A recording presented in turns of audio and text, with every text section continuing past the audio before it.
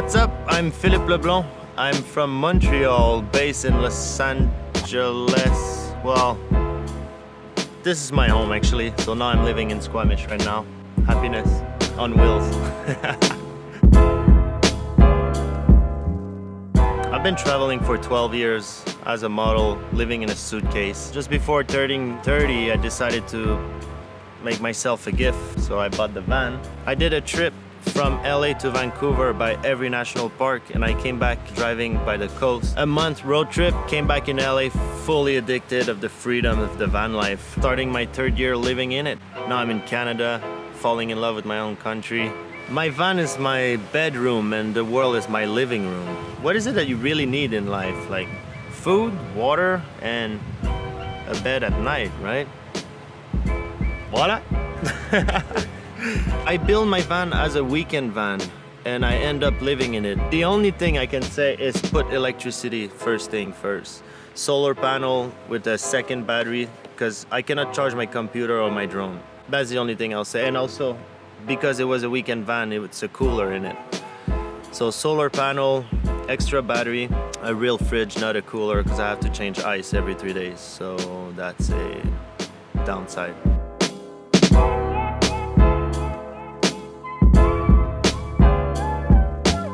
Rolling! All right, my little van. It's a Ford E350 Super Duty 2011, 93,000 miles. Haven't been in the garage yet since I have it 3 years. I did some modification. This grill, bumper were chrome and it looked really bad. So I went to see a guy. He charged me for 400 bucks, I think, to paint it. And he said the only thing with that little grill is plastic, so it's gonna chip. So I decided to go to a store, buy myself the little spray can, black matte. It looks okay. It looks better though. Changed the tire. It's sadly not a 4x4. I got stuck a couple times, but it's part of van life. It's fun. Like as soon as you get out of your comfort zone, that's where adventures start. And when you get stuck, you have a little like 0.5 second of fuck, but then you're like, okay, what to do. So it's like no problem, only solution, what I said before, and that's where the fun starts. So $16,000 to convert US to convert 4x4, so I'm not gonna do it. I wanted to have the roof rack for everything that I cannot fit in the van, so I have a picnic table, a crash pad, a kayak, and my soft top. It's a surfboard, 8 feet. Off-road lights. You should definitely, if you have a van, put off-road lights. You need those, I think, because sometimes when you reach off-road places, not off-road but like just a road like here at night, it gets pretty dark, and just for deers, like safety. So that shower, that's pretty cool. It's a small 5-gallon bag. It heats up with the sun, so like 2-3 hours the water reach a really hot temperature to take a shower. Otherwise it's good. It's rinse or do my dishes or extra water. You see, not fancy, man. All right, welcome in.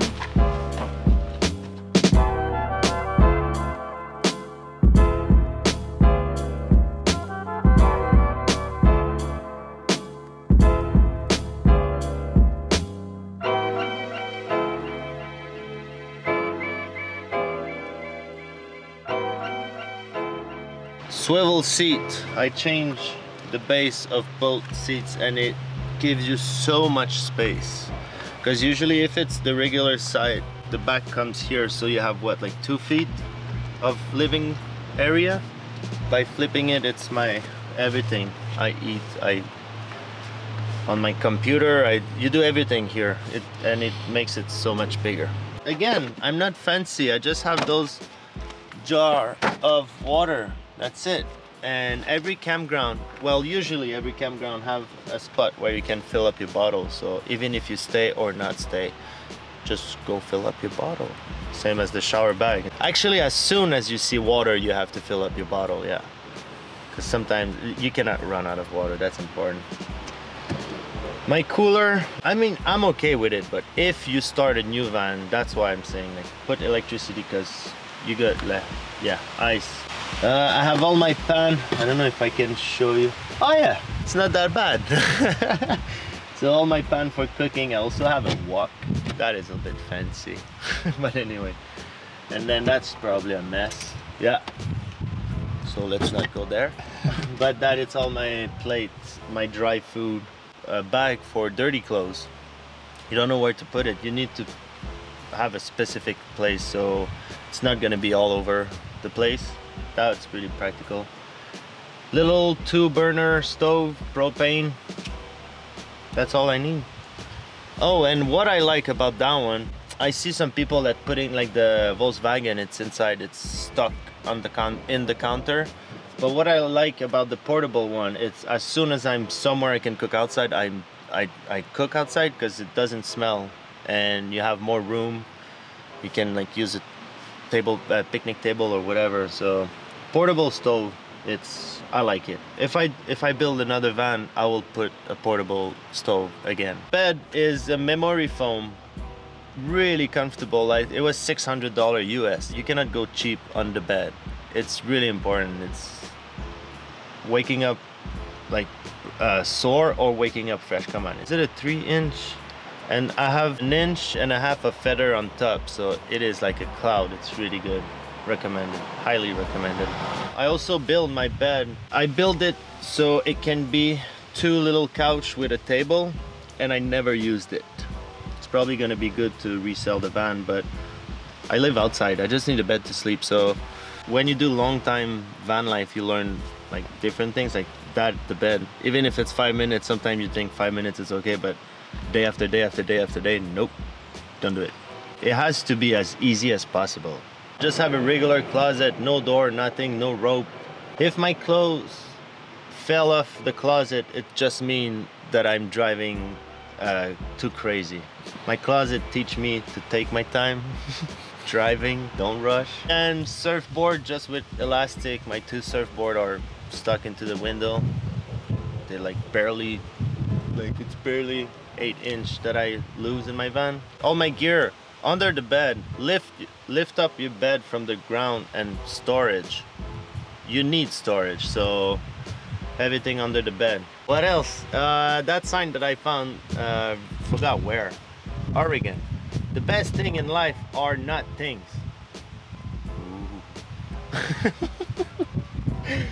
Don't be too serious.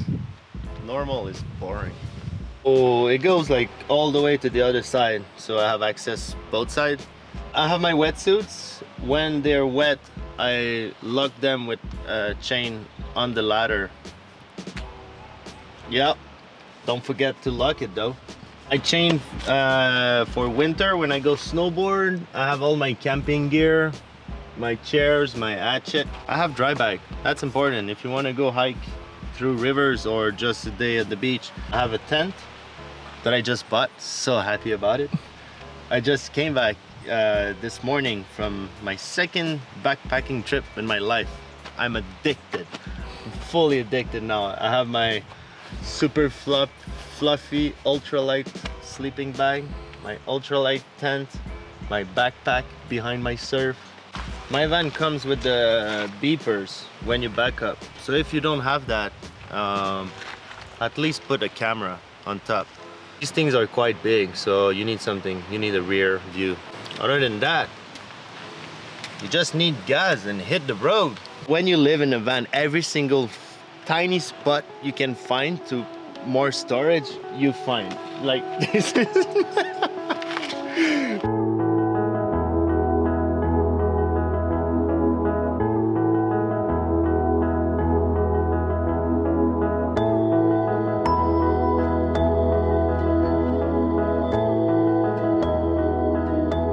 I never heard any teacher in school telling me how to live life. It's only like follow the rules, which I'm not good at that.